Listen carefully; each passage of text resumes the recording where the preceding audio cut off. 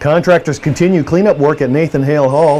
A fire almost 10 years ago gutted the roof and caused major damage to the building below. We have a report on the reclamation of Hale Hall in a moment. Hello and welcome to Meade Week. I'm Brian Spann. Also this week, a Maryland Reservist is the new Miss USA. Baysox Military Appreciation Night is coming up, and a couple of items from MWR. These stories and more, but first, Hale Hall, located near the parade field at 4554 Llewellyn Avenue, suffered a major fire October 20th, 2006. It's taken time, but Phase 1 of Hale Hall's renovation is nearing completion.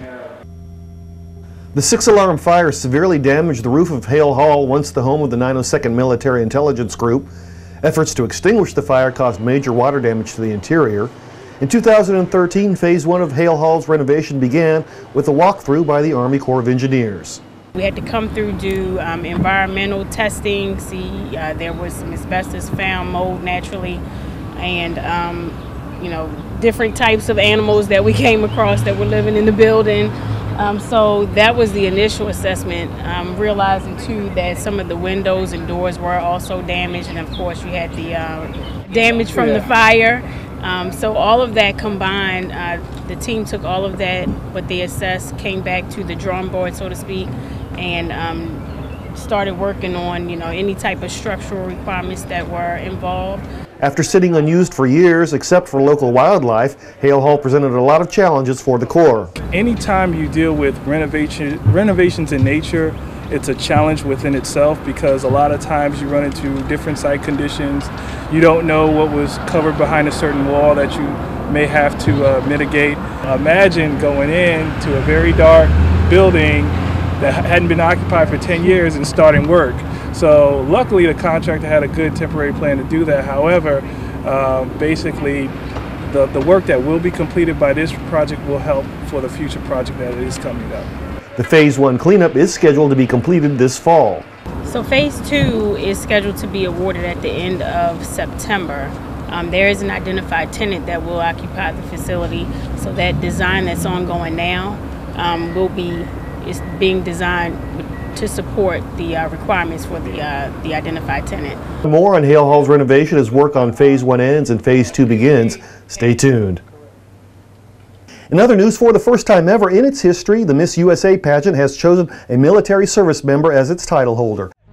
District of Columbia! 26-year-old Deshauna Barber is an Army Reservist, a first lieutenant assigned to the 988th Quartermaster Detachment in Rockville, Maryland. Barber served as Miss Washington, D.C. before being crowned Miss USA. For more on Barber and her big win, pick up this week's copy of our award-winning newspaper, The Sound Off. In other news, the Bowie Baysox are hosting this year's Fort Meade Military Appreciation Night on Friday, June 24th. The Baysox are making more than 2,000 tickets available to the Fort Meade community. The tickets will be distributed by MWR. We'll let you know how as soon as we can. The game starts at 7 p.m. with the first pitch this year being thrown out by Garrison Command Sergeant Major Rodwell Forbes. That's the Bowie Baysox Fort Meade Military Appreciation Night, Friday, June 24th. In other news from MWR, a couple of notes from Leisure Travel Services. They're now open Saturdays from 9 a.m. to 1 p.m. for ticket sales only. Leisure Travel recently moved to 6530B York Avenue. That's just across the street from Club Meade. If you have any questions, give them a call at 301-677-7354. LTS also wants you to know that they now have Six Flags America tickets available. They have discounted tickets for daily and seasonal passes, parking passes, and meal vouchers. Once again, for any questions, call Leisure Travel at 301-677-7354.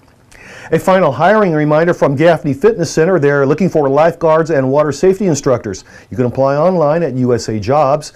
For more information on the lifeguard and water safety instructor positions, call Gaffney Jim at 301-677-7916. And that's all for this week. I'm Brian Spann. For everyone at Meade TV and the Fort Meade Public Affairs Office, have a great Meade week.